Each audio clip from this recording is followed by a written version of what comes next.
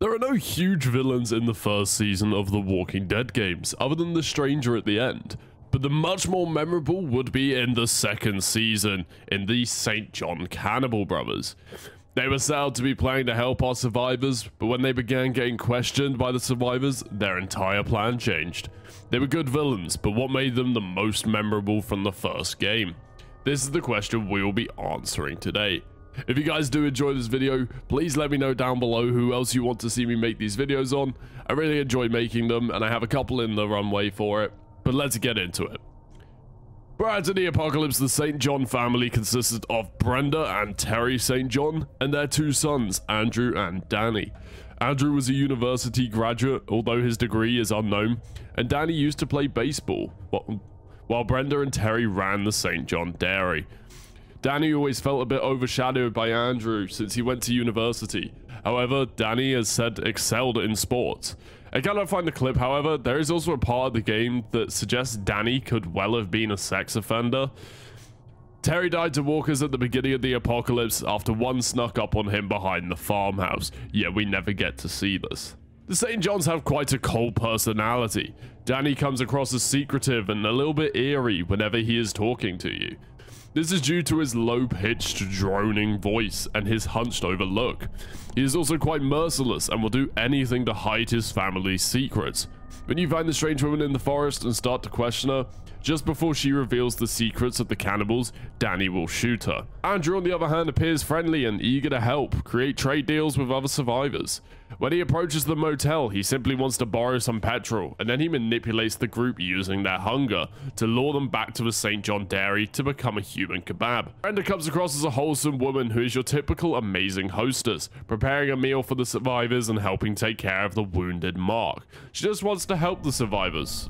Or it seems this way. As the episode goes on, we see another side of each of these characters when they make their maniacal outbursts become much more prevalent. Danny becomes an even creepier version of himself. He shoots the woman point blank despite Lee attempting to talk her down. He expresses that he used to like the tree swing in the summer because of the little girls in the summer dresses. Danny is definitely the creepiest of the St. John family, but his personality does not particularly change after they all have the huge personality flip. Andrew loses his calm and rational personality and instead becomes paranoid and determined. He is desperate to kill and eat the survivors, and as such he becomes paranoid that they could run away, escape, and then kill them all. And this shows when he approaches Danny while they are locked up in the meat locker. Brenda, on the other hand, completely snaps and loses it, but she is considerably more alert to what she is doing than Andrew and Danny are. When she kidnaps Katia, she does not want to kill Lee or kill Katia, and when she is backing up, it seems she is not used to doing the gorier aspects of cannibalism, but that would normally fall upon Danny and Andrew in her reluctance to just kill Katia. The St. John cannibals have such a broad impact on the second episode. They are introduced when they approach the motel looking for petrol for their generator. When they do this, the group offers them petrol in exchange for food, as they are obviously starving to death at this point. The St. John brothers agree and they head towards the dairy farm. While on the way, they come across some survivors, which are from the save lots near the motel, who have become a radical survival group who received food from the St. John Dairy. The St. John brothers insist that they will be fine as long as they do not interact with the survivors. They move along and eventually they reach the farm. When they reach the farm, we meet Andy and Danny's mother, Brenda, who offers to cook them a nice meal, as they have been starving for so long. While they do this, Lee and Mark have been asked to go and check on the fence which surrounds the dairy farm, since it is an electric fence, which walkers will burn up on. However, when they jump over to pull the fence back up, it turns back on, and Lee and Mark get ambushed by the Save Lots bandits, who start firing arrows at them, one of which hits Mark in the shoulder. They manage to survive the ambush, but Mark needs medical attention. They head back to the farm, and Lee tells the St. John brothers of the attack by the Save Lots bandits,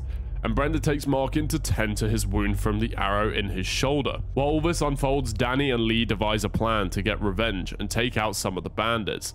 However, this plan backfires when they encounter Jolene, who threatens them. She starts to say that they know who Danny is, that she knows who Danny is and what his family does. But before she could tell the whole story to Lee, Danny shoots her. Danny even mumbles "what a waste," which could be him suggesting it was waste of meat as opposed to waste of a person's life. They return to the farm, and here Lee can actually have a conversation with Danny, but he will be reveling in his kill. Lee will find him stroking his gun, which he names Charlotte, which Lee is disturbed by. Lee can also confront Danny about a wheelbarrow that is filled with old, worn clothes that he states are his after he badly cut himself. But he does not appear to be wounded or scarred, leading to even more suspicion from Lee. It's dinner time. Before they all go sit down, Lee excuses himself after becoming suspicious of the St. John's. He goes to investigate the second floor and finds Mark in a hidden room behind a bookcase with his legs cut off, with Mark saying, "Don't eat the meat." Lee runs down the stairs and has to try and stop Clementine from eating the meat. This is where the St. John's switch on the survivors, take them hostage, and knock Lee out. Some of the survivors are locked into a meat locker: Lee, Kenny, Lily, Clementine, and Larry. This is where Larry has a heart attack which sees him get killed. This is the event that changes Lily's history, and when Kenny and potentially Lee make the choice to kill Larry so he doesn't reanimate, Lily completely snaps. However, after this they do manage to escape, with Clementine climbing out of the vent. Lee and Kenny are the first to escape the meat locker, and they slowly sneak up on Danny, who is the one deciding to keep the survivors alive. Andy comes up to them and tells Danny to kill the remainder of the survivors, so Kenny and Lee hide in a stable stall and slowly approach Danny. This is when the stable door opens and Danny is already there pointing the gun at you. Lee jumps to hold the shot and they start to fight. Danny has the upper hand, but either Lily or Kenny will come to your aid, and Danny falls into the bear trap, where you get the choice to either kill Danny or spare him. Either way, it's likely that he would have died when the walkers attacked the farm.